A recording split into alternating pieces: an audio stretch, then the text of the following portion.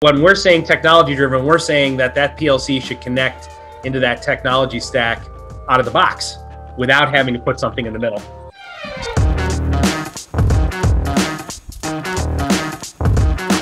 Is Rockwell open or not? That means, is Rockwell open architecture? The answer is no, okay? They are not open architecture. Are there ways for you to connect into a Rockwell ecosystem and serve data out and to other applications? Yes, there is.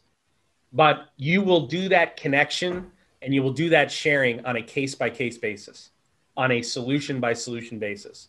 You share information from a ControlLogix PLC to an external consumer in a completely different way than you share information from FactoryTalk View or from FactoryTalk Analytics, okay?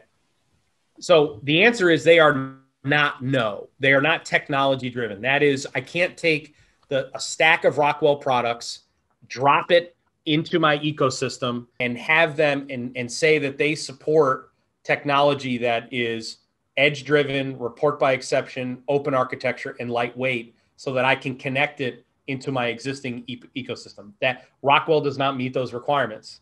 So that means I got to put something in the middle. And when I put something in the middle, I've got to create on a case-by-case basis, I have to engineer a unique interface to expose that data. And that gets expensive. Okay? And that's not scalable. It's not scalable. You can't scale it. You spend all your time building those discrete connections. Okay. As soon as you add something on the edge, a new date, I add a new instrument, I've got to go all the way up through all those hops and add them in. Okay. Here's the other reason they're not open. Okay. So that we already know they're not open.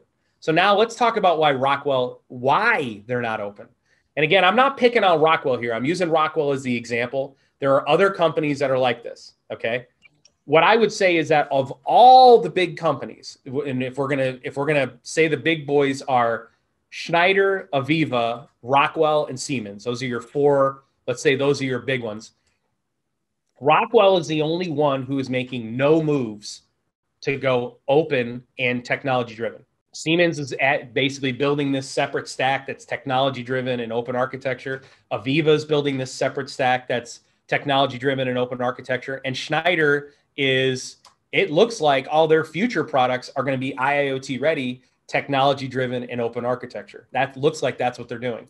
There are lots of mid-sized companies and smaller companies who are not vertically integrated. Their business is not vertically integrated, who are adopting these technologies all day, every day of the week. Okay. And Rockwell and Inductive Automation was the company. They responded to the way Rockwell did business, Wonderware did business, Schneider did this business, and they created the platform that got all this started.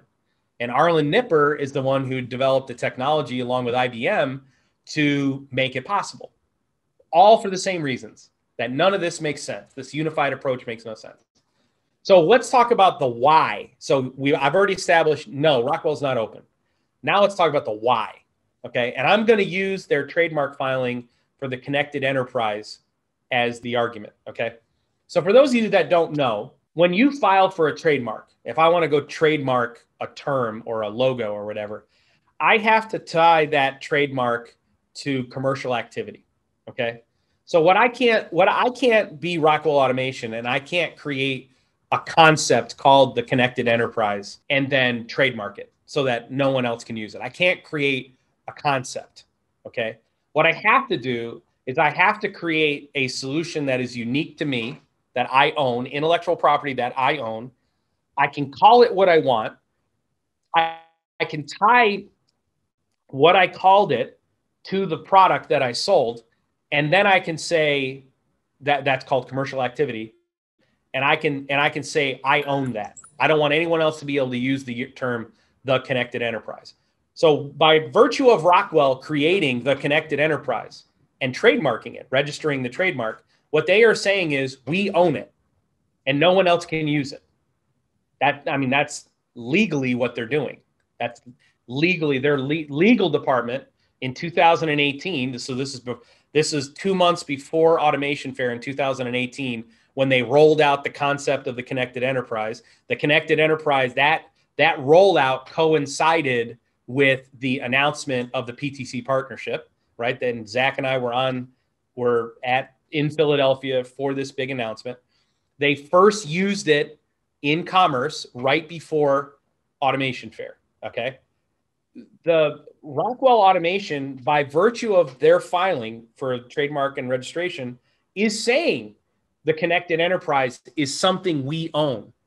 And therefore, the connected enterprise, by definition, is not designed to work with something that Rockwell doesn't own. Because if it were, the connected enterprise, the products they sell would then revert back to a concept, okay?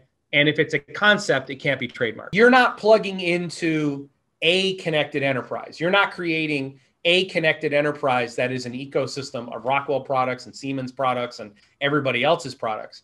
What you are doing when you say we're going to use the connected enterprise from Rockwell Automation, what you're saying is you are using Rockwell Automation's connected enterprise.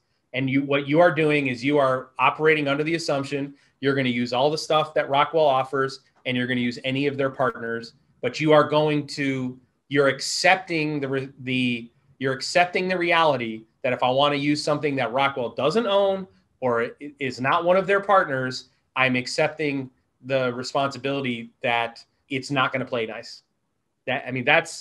Now, I'm using this trademark filing to kind of drive home this point. Now, Rockwell is free. Their sales engineers are free to go to your company and tell you, we can connect, this software to other stuff. We have REST endpoints and we have a SOAP API and we have, OPC UA servers, or we can connect to databases. Sure, that's all true. And I'm not saying that they can't connect to databases, but that's not open. Okay. And that's only partially open. Okay. Because not everything that you want to see inside of a Rockwell solution is exposed by one of those endpoints. Okay. I can't look at individual parameters of the software if I wanted to. Okay. Right. I can't do that. That's not open. It's partially open. It's limited open. And it's not technology driven. That is, as long as my technology is, we're going to talk through SQL, which doesn't scale. As long as my technology is, I'm going to build a custom REST endpoint for every one of my connections. I'm going to have an API parser, a REST parser for every single connection to every single piece of software. As long as I accept that, then I'm never going to be able to scale across my business and won't be cost effective. But it certainly is an edge-driven, report by exception, lightweight, or open architecture, right? So that's the reason Rockwell's not open. And I challenge someone from Rockwell will say, oh, we support, we have this new MQTT block inside of that you can put in ControlLogix now. It's true that they do support MQTT, but they don't, but it is incredibly limited and it doesn't support Spark-Plug-B. Why is Rockwell not going to support Spark-Plug-B? It's because they're a Microsoft partner and AWS is real big with Spark-Plug-B right now and Azure is not, okay, if we're being honest. And the connection between Rockwell solutions and Azure solutions are discrete connections that Microsoft and Rockwell created for you. They may use MQTT to publish it, but that's not open. It's meant to only go to Azure. Okay. So anyway, that's the, and on the Rockwell thing, like just because they have an MQTT block, I mean, that's like a little Band-Aid, like because they have a little back door that you can get MQTT in and out of doesn't mean it was built upon the principles and foundation of Industry 4.0 and have that be the primary method of communication. Correct. So I would really, I want to have a bigger conversation about this specifically.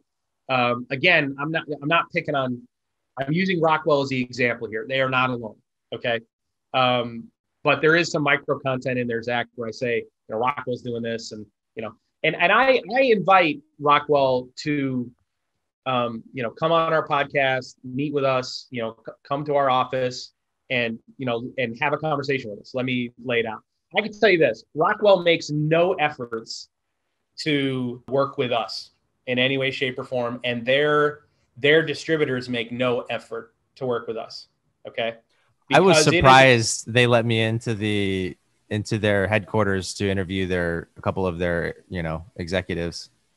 I assure you, there's no one. We have people from Siemens reaching out to us. We have people from Schneider reaching out to us. We have Stefan Hopp from the OPCUF Foundation has emailed me several times. Stefan, I haven't forgot about you. I am going to shoot your video. Rockwell has made no attempt to reach out to us in any way, shape, or form. And the reason why is they really cannot defend themselves. I mean, it is understood that when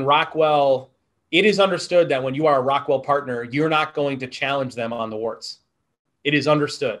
You're not going to ask them about the warts. You're not going to shine a light on the warts. You're not going to do that. That's when I say that companies like the big boys operate like the mafia, because they will hammer you for asking the question. They won't answer it, but they'll hammer you for just asking it. And believe me, I'm not telling our audience anything they don't already know. And that's the reason Rockwell Automation is not open. That's are they answering the question, are they open? And no, they are not. And why are they not open? And then using their trademark filing as to hammer home the point. I'm really looking for feedback here. What I want is anyone who comments, if you're going to comment and defend Rockwell, I want you to make the arguments for why they are open. Make the actual arguments for why they are open and how they will fit into a technology-driven stack. Give me that example. Because right now, when we use a Control Logic PLC or a Compact Logic PLC, we are routing that PLC through an OPC-UA server. Most of the time, we're either connecting it to Kepware, and then we can use the IoT gateway, or we're connecting it to Ignition directly and then using Spark-Plug-B out, transmitters out. Other ways that we do it is we connect it through Factory Studio, same thing, or we connect it using the HiByte Intelligence Hub and shipping it out. Sometimes we use the Maple Systems CMT SVR. I mean, when we're saying technology driven, we're saying that PLC should connect into that technology stack out of the box without having to put something in the middle.